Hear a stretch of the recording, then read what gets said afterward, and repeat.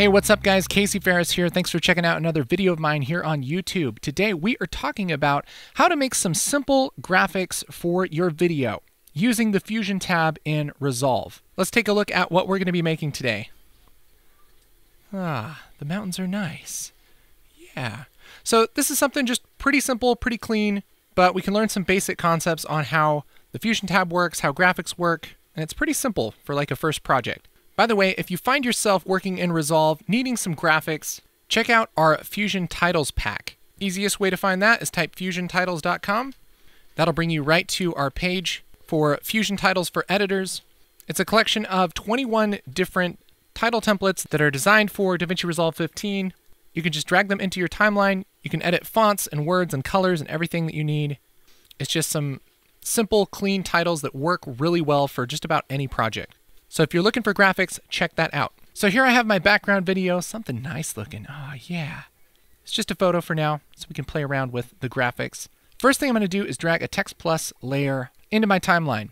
That's not because I actually want to use the Text Plus. It's just a really quick way to be able to make something that I can adjust in Fusion. So I'm going to select it and click the Fusion tab.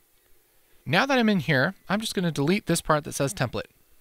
Now I pretty much have a blank space to work on stuff inside of Fusion. By the way, if you don't know how Fusion works at all, check out this video right here, and I'll kind of try and explain things as I go along here, but definitely check that out if you're not familiar with Fusion to get a little bit more of well-rounded knowledge. So first thing I'm going to do is add a background node. So I'm going to hit Control Spacebar. That brings up my select tools, and I'm going to type BG. That's for background. Then with background selected, I'm going to hit Control Spacebar and type text. And I'll go down to Text Plus, and that will add not only a text node, but a merge node. And it's going to merge that text over the background, which is what I want, and I can just grab this merge node and connect it to Media Out. Make sure Media Out is connected in my viewer, and everything should be good. So if I type text, okay, let's go with that, because that's true. Ain't nobody going to argue that.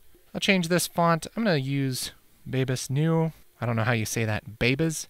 Maybe you should say Babas. Babas New. That's what I'm going to use. I'm going to scroll down to horizontal anchor and anchor it to the left. And now I'm going to adjust the sizing of my background. The way the background node works in Fusion is kind of weird. If I were to resize this background, it would resize the entire composition, which is not what I want. So what I'm going to do is just add a transform node after the background. Control Spacebar XF, and that will add a transform node. I'm going to unclick Use Size and Aspect, and bring down my Y size a little bit. That's pretty good. And I'm going to grab the little handle here, and let's just put it, I don't know, something like that. We'll reset our Y center to 0.5, and I'll move my text over here, size it up to be something kind of like that. So now we have a basic composition here. We have our text over this kind of background layer.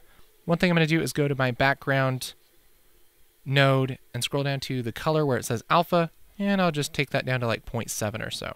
Save this, and I'll switch back to my edit tab, and I can take a look at how this looks. So the mountains are nice. It looks nice, it's clean. One thing I want to do is add a little subtitle here. I'm going to go back to Fusion. Quickest way for me to do this, I'll select the text layer, hit Control C, and I'll click where I want that text layer to be and hit Control V.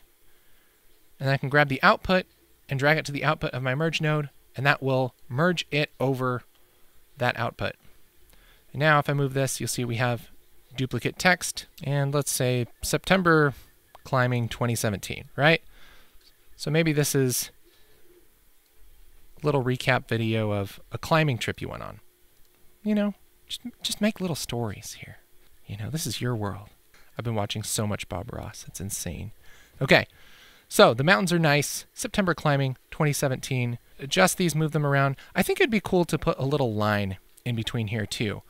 There's 100 ways that I can do that. I think what I'm going to do is just add another background and merge it over. And let's say I'll do like a blue. And I can either resize this background or add a mask. We already resized it, so let's add a mask. I'm going to hit Control Spacebar and type REC. That's going to bring up a rectangle mask. And then I can resize this mask, something like that. Maybe I want to adjust the text color here, make it a little bit less bright. So let's switch back over to our edit tab. The mountains are nice. September climbing 2017. Yeah, hey, that looks good. But oh snap, we have this guy on this end. Maybe we want to have it come in from the other side. Let's go back to Fusion. Now I'm going to do something really tricky with these nodes because I don't want to move these individually. I could do that. It would probably just take a second, but it's probably smarter to do something like this. I'm going to unhook my transform from my merge. I'm going to take that output and just drag it to the output of my very last merge like this. And that is going to merge my background over all my text stuff right here. I'll delete my first merge and connect my text in there. So now we have all of our text stuff and all of our background stuff getting merged together. And the advantage of that is I can grab this last merge node and I can move those all at once. So what I'll do is grab my transform here and I'll move this to come in from the other side, grab my merge node, and I can adjust all of that pretty darn quickly. Let's see how it looks. That doesn't suck. So last thing, why don't we do a little bit of simple animation here. I'm going to go back to Fusion, and we're just going to have this background slide in, and then maybe we'll fade in the text. So the things that we need to keyframe are the transform and the merge, because we can adjust our foreground layer using that merge. So I'm going to grab this transform, I'm going to move to, I don't know, frame 20, and make a keyframe, and then I'll move to the beginning of the composition and just get this baby out of there. Get this baby out of there. So now, shoop, it slides in. At the end, we're going to want it to slide out, so we're going to do a similar thing. Set a keyframe about 20 frames from the end, and then at the very end, slide this back off. So now we have this sliding on and sliding off. That's good. So after this is all the way on, we want this text to fade in. So let's have that be 10 frames or so.